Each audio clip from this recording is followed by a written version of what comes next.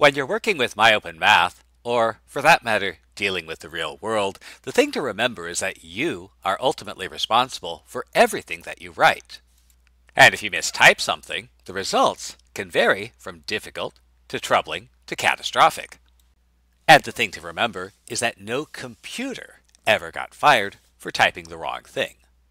To type in rational expressions, we'll enter numerator / denominator. Now, MyOpenMath interprets your expression as you type it. So if you look here, we'll see what we've actually entered. And the important thing here is that if this isn't what we wanted to enter, we need to fix it. With fractions and rational expressions, the most likely problem is that we need to make sure that we group the denominator by using a set of parentheses.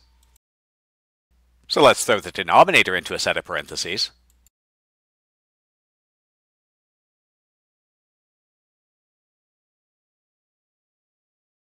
But before you click on Submit, notice that MyOpenMath has said, I don't understand what you're saying. That's what it means by syntax error. And again, you're ultimately responsible for anything that you write. So if you make a mistake, it's on you. And again, no computer ever got fired for making a typo. Generally speaking, MyOpenMath will try to diagnose the problem. And here, it thinks there's a set of unmatched parentheses. And if we look at what we typed closely, we see that we accidentally doubled the parentheses. So let's fix that. And, wait for it, MyOpenMath does syntax checking as you go, and so now it looks at what you've entered. That syntax error is gone, and so now it understands what you've written.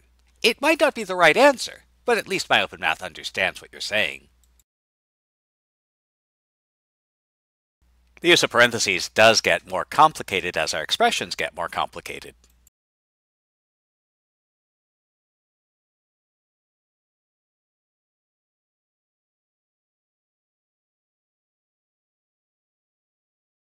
And again, MyOpenMath will display what you've actually typed in as your answer.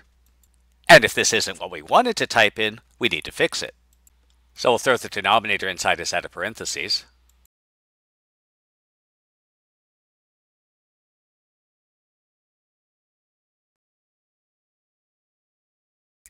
And that's still not what we wanted, so we have to throw the numerator into a set of parentheses as well.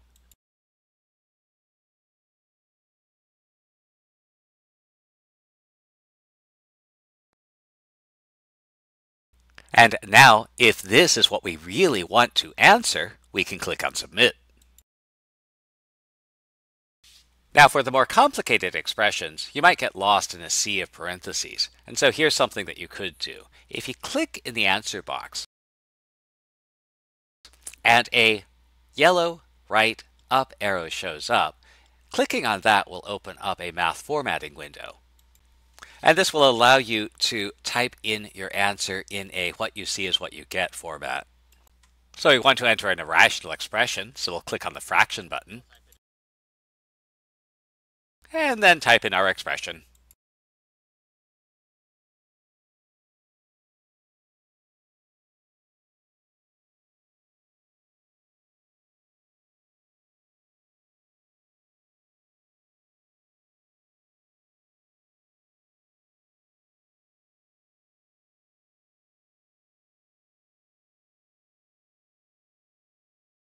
Clicking on Save enters it. And again, we see what we've entered in, and it objects to this. It doesn't like it. And again, MyOpenMath will generally try to identify what the problem is. And here, it doesn't like our variables because, oh yeah, the problem's in A, but we entered in this X. So let's go back and fix that.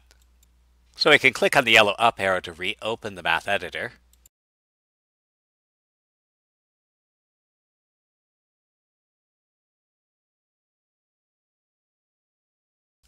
And now it understands, so we can click Submit. For square roots, we can use SQRT and then the radicand. Oh wait, we can't. It doesn't like that. And it does give us some advice. we need to enclose the radicand in parentheses. So let's fix that.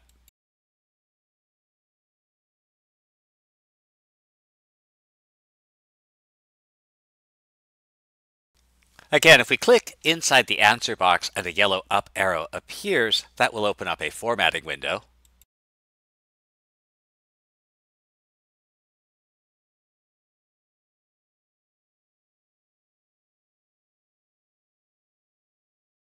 Or we can solve quadratic equations, so we type in our answer.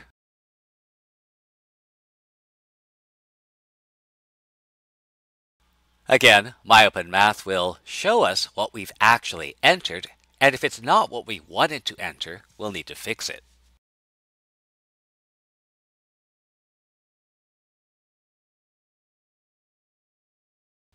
And we only got 0.5 out of 1, and, well, this is a quadratic equation. There should actually be 2 solutions, and we forgot to enter in the second one. So let's type in that second one.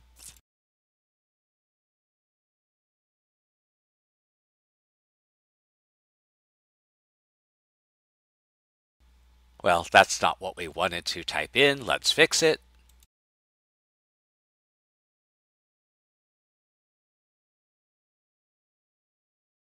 And as long as we're sure these are what we wanted to enter in, we can click Submit.